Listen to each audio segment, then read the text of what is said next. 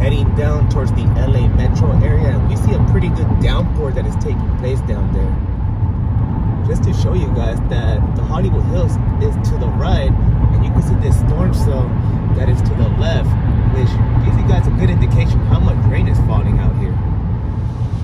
The first storm of the season. This is not a monsoon. This is the first winter type storm that is falling out here in LA in the month of September. Making my way towards downtown LA, where there's unconfirmed reports of hail happening just west of downtown LA. A pretty good storm cell opened up according to radar, and over here by Griffith Park near the Feliz on the 5 freeway, there's a pretty good downpour right here. There's a storm cell that is located just to the west of me over Griffith Park that is making a run towards the 5. You know, in LA, you're not gonna get anywhere if you're storm chasing with traffic. This traffic is not letting me get to the storm, and that storm is marching to the east.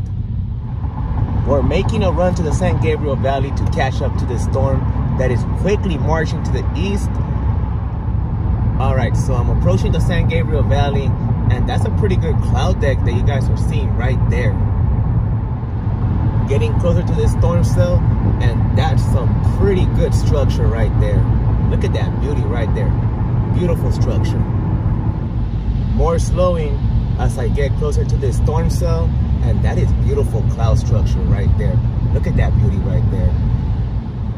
The storm is making a run to the 210 freeway, and Monrovia is getting hammered right now, and the foothills of the 210 freeway are getting hammered as well. There's so much traffic in that area, so I decided to come on the 10 instead, and I'm gonna go intercept the storm in San Dimas at the 57 and the 210 interchange. I'm on the 57 freeway, not too far from the 210 interchange, and we have multiple storm cells that are going up. We have one just east of Burbank, not that far from La Crescenta and La Cañada. Then you have another storm cell that is located just east of Azusa, and then another storm cell that is northeast of San Dimas. And this storm cell is up in the hills, so I'm not gonna be able to go inside of it, but it's there. And I just got to the 210 and the 57 interchange, where the 57 pretty much ends. These storm cells are moving up into the Angeles National Forest, but the sky is still favorable for more storms to develop. I'm near Azusa, and I'm looking at that storm cell that is quickly marching towards Mount Wilson, and you can see how cloudy the sky looks up there.